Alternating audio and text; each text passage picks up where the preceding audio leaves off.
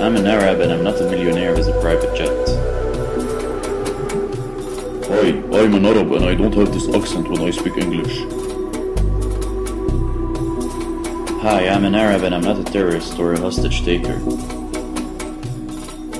Hi, I'm an Arab and I don't come from a land where they cut off your ear if they don't like your face.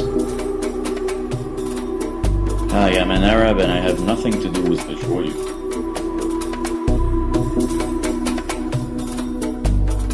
So, dear Hollywood and non-Arab media people, stop affecting negatively the image of Arabs with your stereotyped characters and ideas.